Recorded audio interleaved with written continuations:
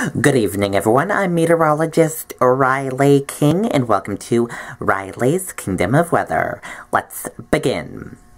First up, here's a live look on radar right now. As you see on radar, the snow is gone, but there will be some clouds for the evening, and the sun is getting ready to set down.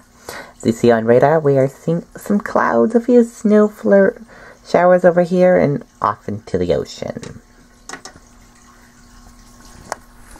Now let's talk about your weather for tonight and tomorrow. Your weather for tonight, windy and very cold. Lows in the single digits below 0. Tomorrow, times of sun and clouds, windy and very cold. Highs only in the single digits. Tomorrow night, clear skies and bitterly cold. Lows in the teens below 0. So everyone, you should all bundle up and be very warm and keep warm. Now let's take a look at your current temperatures across New Hampshire. And here's a look at those current temperatures across New Hampshire for this evening. Keene, 6 degrees, Jaffrey, 20 degrees, Nashua, 9 degrees, Manchester, 9 degrees, Portsmouth, 9 degrees, Rochester, 7 degrees, Concord, 6 degrees, Laconia, 3 degrees, Lebanon, 4 degrees, Plymouth, 2 degrees, Mount Washington, negative 26 degrees, and Wakefield, negative 5 degrees. In Berlin, we don't have a reading.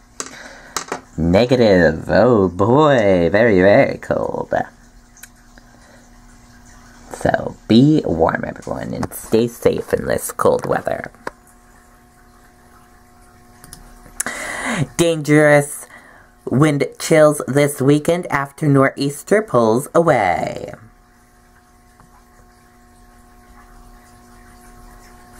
Bitter cold air rushed back into the state Friday after a powerful nor'easter brought heavy snow and gusty winds to New Hampshire. The strong winds will stick around with the cold air, leading to dangerously low wind chills. Temperatures continue to cool off Friday, with afternoon readings near 0 in northern areas to around 10 degrees in southern areas. Wind gusts to 30 to 40 miles per hour will result in brutally cold wind chills. The wind chill warning is in effect for western and northern parts of New Hampshire until 7 p.m. Saturday. Clouds and light snow possible in northern areas Friday, with brief flurries possible in southern areas. A windy and frigid Saturday is on tap. Temperatures will remain below 0 all day in northern areas, where more flurries are possible. Highs will only climb into the single digits in southern half of the state, with wind chill readings about 10 to 35 degrees below 0 statewide. After an extreme cold start to the day Sunday, the actual temperature above 10 degrees below 0 in southern areas and 30 degrees below 0 in northern areas. Bright sunshine will push readings into the single digits and teens. A January thaw with highs in the 30s and 40s is likely next week.